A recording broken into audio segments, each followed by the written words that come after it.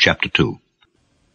Wherefore, laying aside all malice and all guile and hypocrisies and envies and all evil speakings, as newborn babes, desire the sincere milk of the word, that ye may grow thereby, if so be ye have tasted that the Lord is gracious.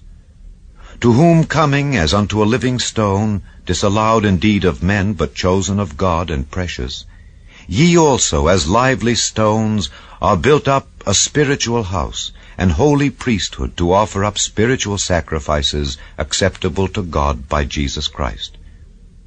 Wherefore also it is contained in the Scripture, Behold, I lay in Zion a chief cornerstone, elect, precious, and he that believeth on him shall not be confounded. Unto you therefore which believe, he is precious, but unto them which be disobedient, the stone which the builders disallowed, the same is made the head of the corner, and a stone of stumbling, and a rock of offense, even to them which stumble at the word, being disobedient, whereunto also they were appointed.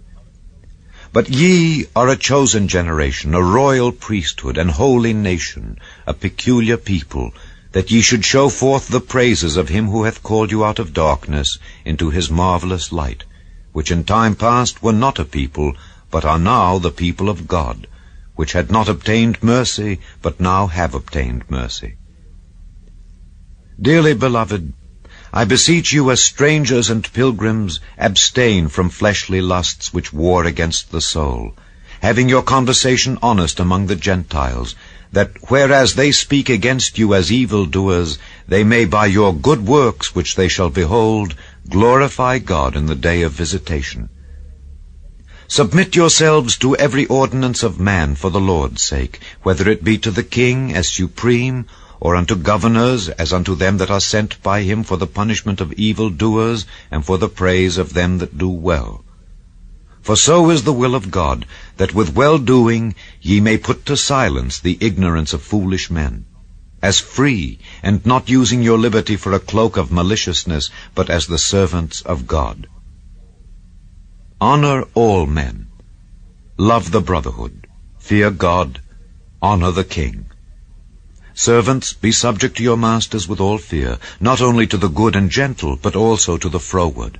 For this is thankworthy, if a man for conscience toward God endure grief, suffering wrongfully. For what glory is it, if when ye be buffeted for your faults, ye shall take it patiently? But if when ye do well and suffer for it, ye take it patiently, this is acceptable with God.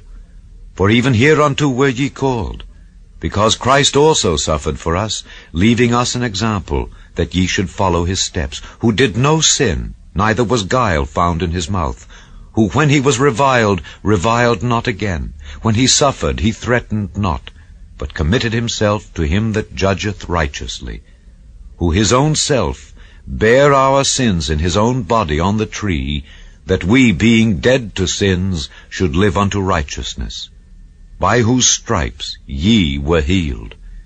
For ye were as sheep going astray, but are now returned unto the shepherd and bishop of your souls.